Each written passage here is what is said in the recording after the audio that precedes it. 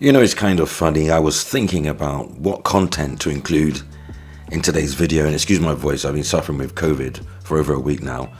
I came up with nothing but blanks when trying to think about what video to make today. After all, every day over the past few days has been a slow news day, and suddenly it occurred to me, I've got this prediction that the end is nigh for Sony first-party exclusives, much in the way Xbox games are readily available on PC platforms, and really have been for many years now. Now, this is not me advocating for exclusives, the end of exclusives rather. This is, I'll tell you how I feel about it shortly, but Sony has picked up a few port studios specifically for PC game development, and I've been reliably informed the company is not stopping just at its recent purchase of that studio, Nix's. But then a really bizarre thing happened. I was casually sifting through the internet, as you do, and the following JewelShockers.com article came up, but they went with a slightly different take. Now, I think I was meant to find this article, and I'm not a big believer in coincidence. Everything happens for a reason, so I decided to follow my instincts and just go with it. Makes sense, right? So before I begin this opinion/prediction story, I should let it known that as a seasoned gamer, I am all for exclusivity, and I'm all for focusing only on the latest generation of consoles as soon as humanly and economically possible, so that we can see what the system is truly capable of without those barriers, without having the basic core design have to fit really into older platforms. It's what I am used to, and I find it more exciting than multi-platform cross-generational releases, because any game specifically targeting a platform is going to yield far better on-screen results and the experience, and take full advantage of the host hardware in ways that merely picking a lead platform, then porting it across, and then sometimes the outcome is a lesser version of that game. So exclusives are all about pushing creativity and keeps platform holders, first-party studios, constantly looking over their shoulder. It inspires competition and shifts boxes. With that, you now know where I stand on the issue. I'm all for exclusivity. However, regardless of how you or I feel about exclusives, I believe, hence my prediction, which is, by the tail end of the year 2024, Nintendo will be the only console manufacturer left standing that can truly claim the word exclusive.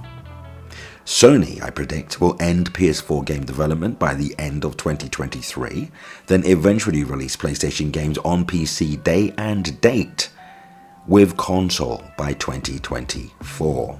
And Microsoft, I predict, will fully adopt the term only on Game Pass, as opposed to only on Xbox or Xbox exclusive or Series X or whatever. So that's my prediction, simple and to the point.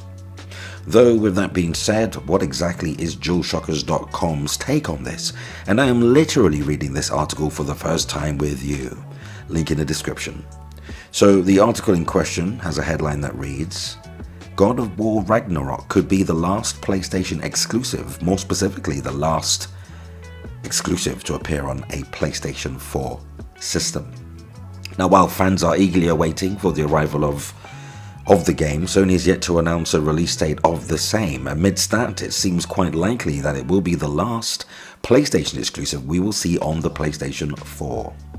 The fact that both Horizon Forbidden West and God of War Ragnarok have PS4 ports, one would believe that the trend would continue for a while. However, that seems to be far from the case.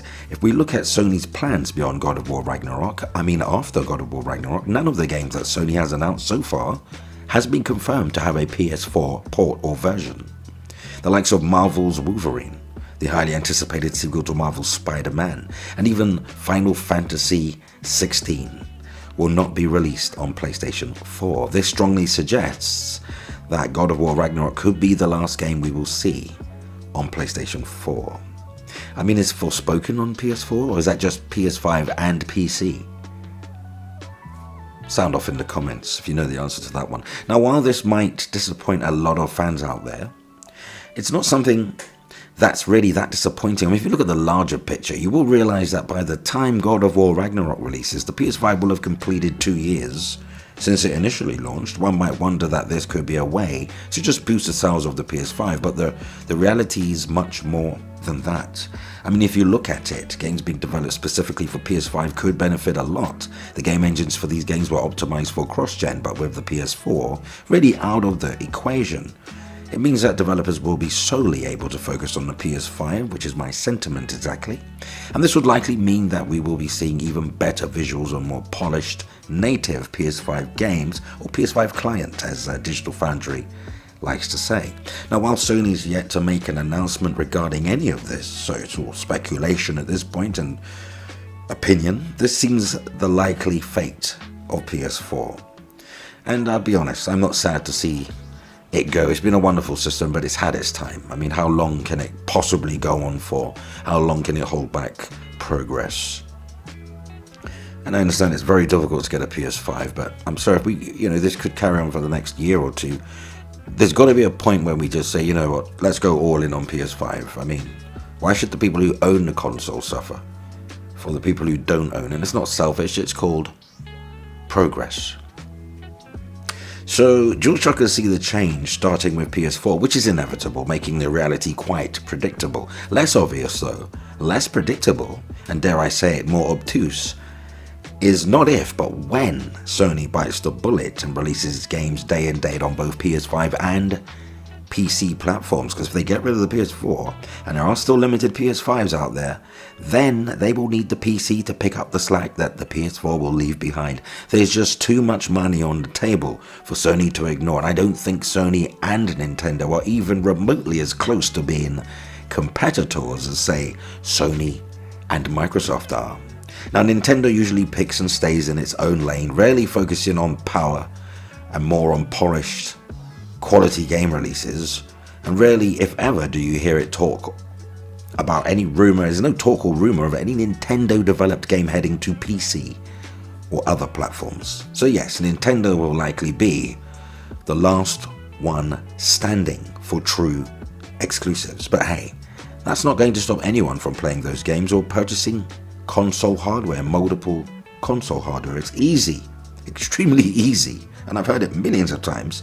It's easy for anyone to say, I'll go build or buy a powerful PC and play all the PlayStation and Xbox games there and use emulators to play Switch, and sure, I'll believe that that is entirely feasible, but for a minority, not the majority. Potent PC gaming hardware is still 3 to 5 times more expensive than just simply buying a plug-and-play console like PS5 or Xbox Series X for around 500 UK pounds or $500 US. So exclusivity or not exclusivity doesn't really matter anymore. We're still going to buy games and affordable systems to play them on. But hey, that's just my opinion. What say you? So let's continue the discussion cordially in the comments. None of this fanboy bickering. Go ahead, sound off, share your thoughts and opinions on today's news, as that brings us to the end of the video. But subscribe for more gaming news, rumor and speculation, and of course hit the like button and yes, that notification bell so we don't miss each other. And you can also help Foxy Games UK reach more gamers, so feel free to share the video, and you may also want to consider supporting Foxy Games UK via Patreon, because we're like family now. So thank you, and you can find a link in the video description. But that concludes our time together on this Monday. It is food for thought, and thanks for hanging out with me. Until next time, play games, not corporations.